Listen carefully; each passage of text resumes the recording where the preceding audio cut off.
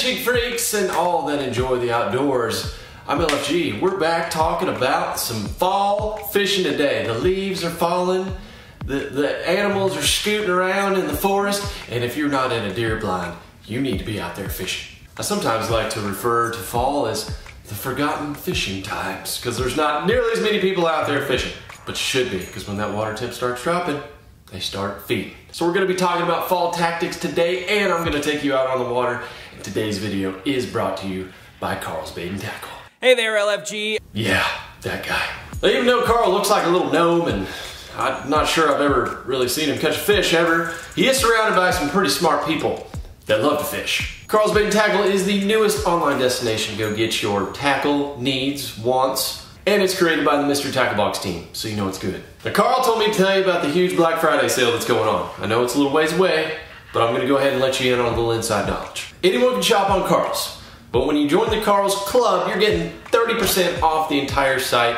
Big time savings if you're buying a lot of tackle like me. And if you spend over $25, which you're going to, I mean, that's like a couple spinner baits, then you get free shipping. But if you're watching this video right now, which you probably are, you can go ahead and start Carl's Club, join as a Carl's Club member for free, a free trial, and then you're going to get the early Black Friday deals, and you're going to get an extra 10% off on those deals. Go ahead and get your 30 days of free Carl's Club membership by clicking the link in the top of the description here. You don't have to be a member to get Black Friday discounts. Just go there on Black Friday and you'll see the discounts. But if you want to go ahead and get early access, go there now. Thank you, Carl, for hooking up the fishing freaks with a little bit of an early discount. Now let's talk about some fall transition fishing. I'm about to hook the boat up. We're gonna head out on the water. I want to explain to you the scenarios that happen in the fall. If you like fishing shallow, you're in luck.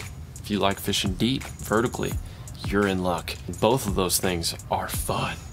I gotta admit, I love to chase deep schooling fish. And then the shallow fishing, you got bass chasing bluegill. Oh gosh, the frog fishing could be phenomenal. I was out with Lunkers TV and some of the Guggen team here where we're fishing shallow reeds and pad stems. But what we saw and what you're going to see if you fish in the fall is random fish coming up, boiling at the surface, shad balls. You might see birds out in the middle. Those are indicators that bass are out there schooled up on balls of bait and they're attacking them underneath. And you can go out there and you can chase those fish. It does require you to read some electronics, and if you look at here, you can see the bait balls, they're pretty tight, and then the bass are underneath them or behind them and just kind of going around them and corralling them, and every once in a while they'll blast one. Jigging spoons, flutter spoons, blade baits, those are all really effective at vertical jigging or casting. If they're coming up to the surface, you can hit them with top waters like walking baits and lipless crankbaits. But then if you want to get down and dirty with them in the shallows, flipping gets good. Whenever that water gets under 70 degrees, fish push up into that shallow cover, frogging, flipping, moving baits like spinner baits and chatter baits in shallow cover. You're gonna see some shad left up in there. Bluegill are gonna be up in there. They don't leave that shallow cover. It's both things. It's whatever you wanna do. Beautiful fat fish to be caught in the fall. I hope you're gonna take advantage of it. Now, I'm about to head out to a flooded lake that I haven't checked out in a while and see what the fish are doing. So let's get out there.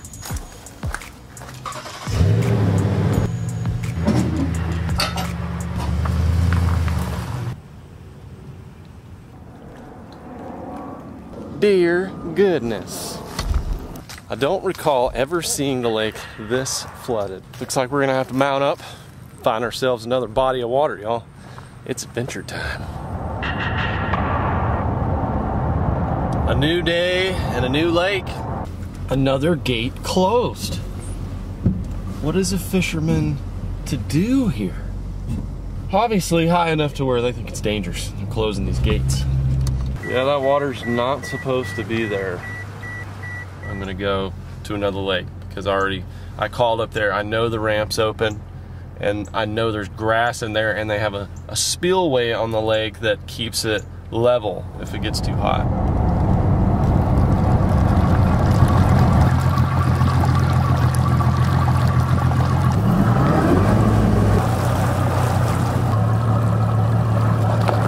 Dear goodness. I am ready personally to catch a fish. Just ran across a school of fish. Kind of on this ledge. I wanted to see what they are. I don't know if they're white bass or I don't know what all they have in this lake. Oh, I just got one. Oh yeah, I did. Okay. They do have white bass in here. I am the white bass king. You're just lucky, sir, that not a eating day. I already have some meat in the freezer. The bass that are offshore, 3 o'clock, magic number. 3 o'clock. If you find some offshore fish, they're not biting, wait till 3. Go back there. Let's go find some shallow veg and see if we can chop this salad up. This lake has also got some rocks, so I am gonna try a little square bill unit as well. And this is one of the baits that came from Carl's. They have just upped their selections. Gonna have to do a little flipping as well.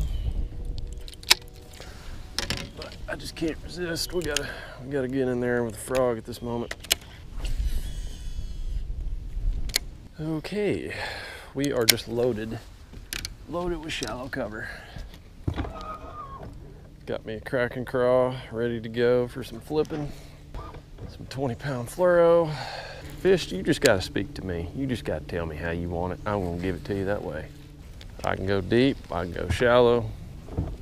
I can play ball however you want to. Flooding has just got this grass looking prime. It's starting to die off. It's not as thick where you can get a lure in there. Kind of open close to the bottom, I would assume. Oh God, you're swimming with it. Took my daggum pinchers. Ooh. Right on the edge. That was a good bite too. Switch up colors a little bit. He hit it on the swim up, grabbed it by the pinchers, and I thought he had it. He was swimming. That's one of them good solid bites right there on a main link point that you just know it's gonna be a dandy. Oh, he's got it. Got him. Oh, he's tiny. Tiny, tiny. Yeah, right where you're supposed to be, but you are not the right size, my friend. Sorry to hit you so hard with that hook set. If you were anything like the last one, I needed to hit you hard. Okay, first bass bite. Came on the Kraken craw. And another one, small one. Right there in that same area, just a little bit off. It looks like there was a small school. I just turned off the GoPro and I looked down at the graph. I saw there was a little piece of structure down there. It looked like it had a few fish on it. One good one. That was definitely not it. This could be the move here to get down and dirty with them. This is not what I was picturing for a overcast day. Doesn't mean you can't dangle them on overcast days, but I typically like to chunk and wind. All 3 bites so far though have been in like 5 to 7 feet of water where the old lake line is. So nothing up in the flooded new stuff yet. Shot another bite on the other side of this dock. Felt small like that last one. Got all these great factors that look like bass. I think I even smell one up under here. Oh, he just got it. He just bit it. Oh my gosh, you serious? Let it go.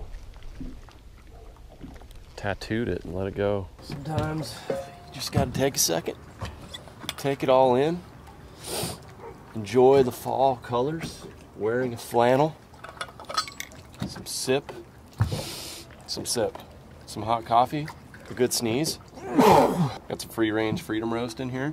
Oh, that's perfect. I got some Eddie Ray's deer sausage, deer sticks, jalapeno cheddar with an apple, OSG approved.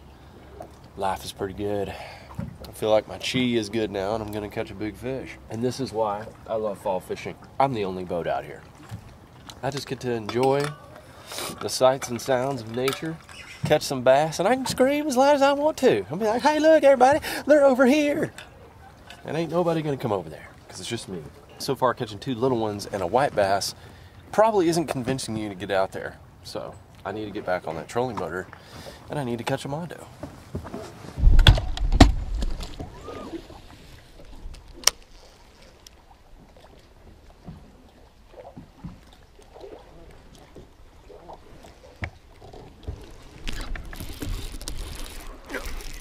Oh, there's a decent one.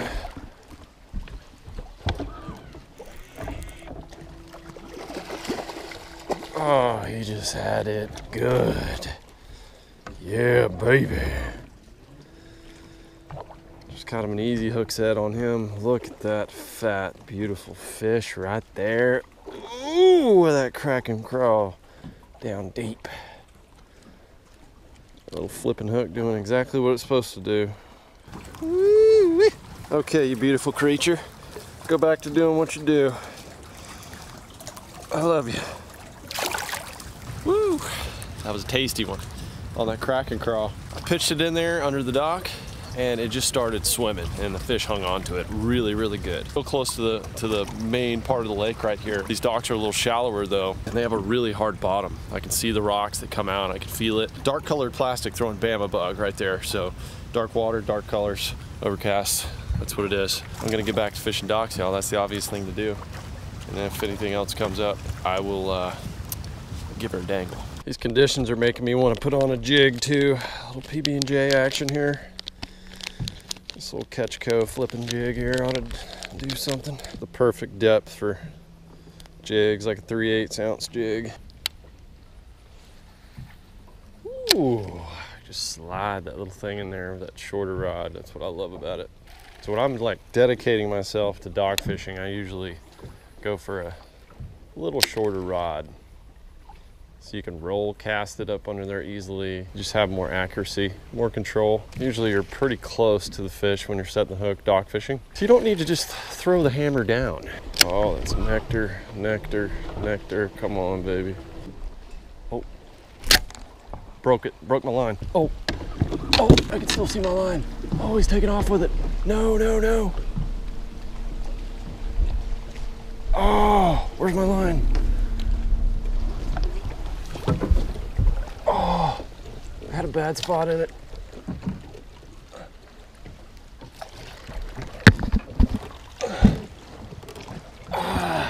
Tell you guys the story on that one. We were doing this golf course fishing. You know, Rob comes over and takes his knife, cuts my line, retie my line and cast it out.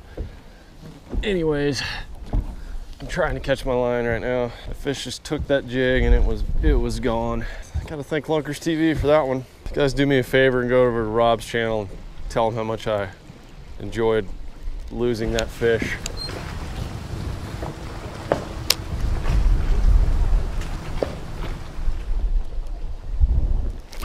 Oh God, that fish came off, took my worm. Son of a biscuit, right up there in that grass. What happens on those situations, you lose those fish, they bite it real good and you're like, man, how can I miss that fish? They grab the end of the plastic, you know, the crawfish, you know, they're grabbing the pinchers and then they take it off the hook like this. When they grab it real hard. So when you set the hook, you're basically just ripping that right into there, right out of there.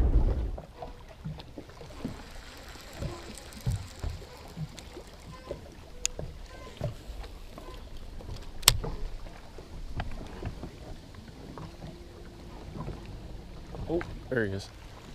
Got it. That's a good one. That's a good fish. Oh, where's he going? Oh, how big are you, sir? Oh, yeah, it's a big one. That's a big one. Oh, yeah. Get up in here, baby.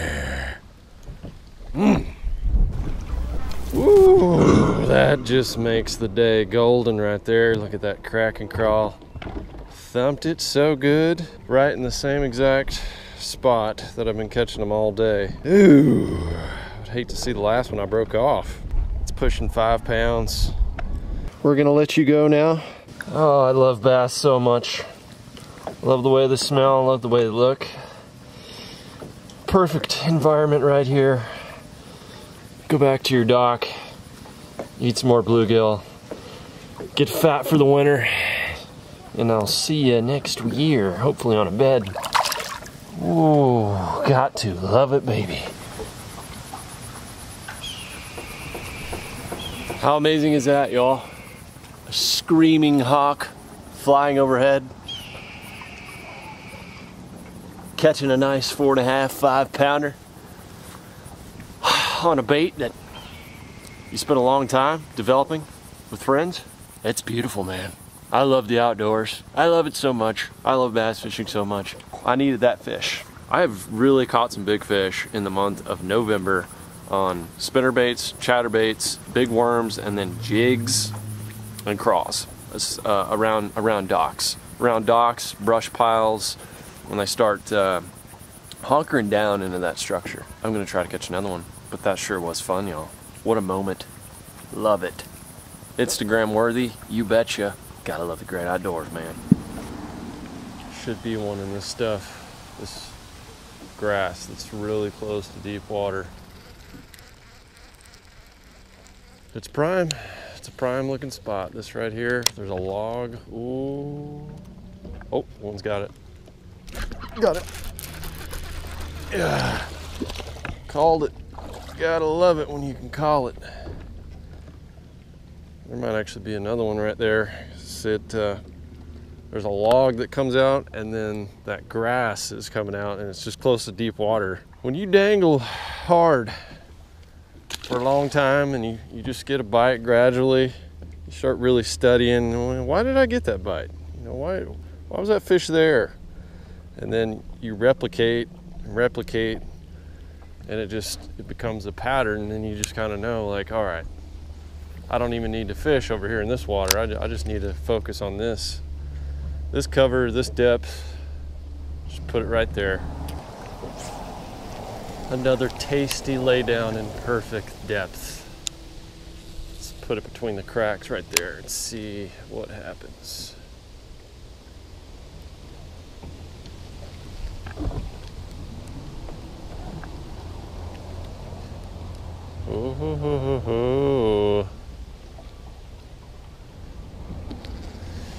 Oh, you know you should be there. There's another branch over here.